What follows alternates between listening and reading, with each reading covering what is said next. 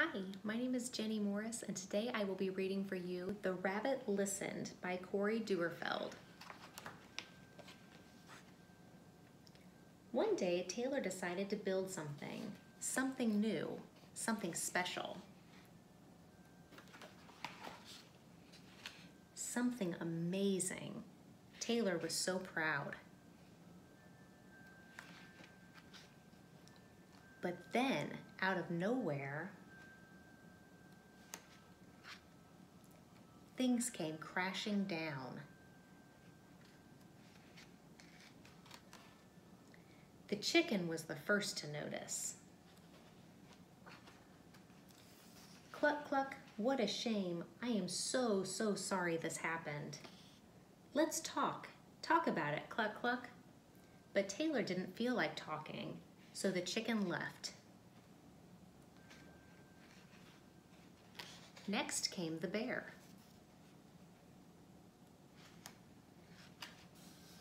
Garr, arr, how horrible. I bet you feel so angry.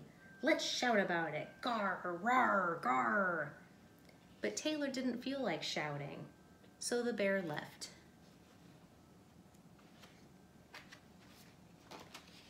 The elephant knew just what to do. Trump-a-da, I can fix this. We just need to remember exactly the way things were. But Taylor didn't feel like remembering, so the elephant left.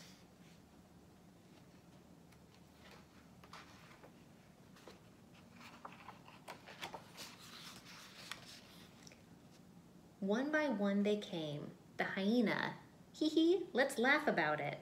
The ostrich, gulp, let's hide and pretend nothing happened. The kangaroo, tisk tisk, what a mess, let's throw it all away.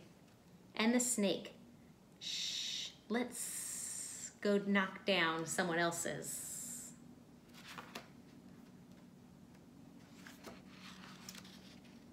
But Taylor didn't feel like doing anything with anybody, so eventually they all left, until Taylor was alone.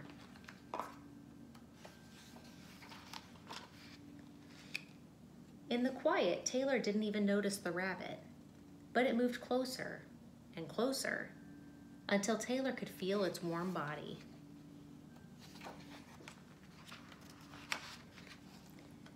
Together they sat in silence until Taylor said, "Please stay with me."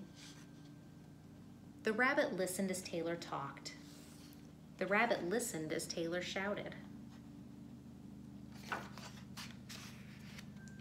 The rabbit listened as Taylor remembered and laughed.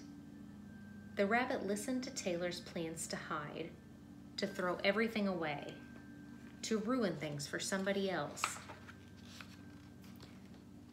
Through it all, the rabbit never left. And when the time was right, the rabbit listened to Taylor's plan to build again. "I can't wait," Taylor said. It's going to be amazing. Thanks for reading with me.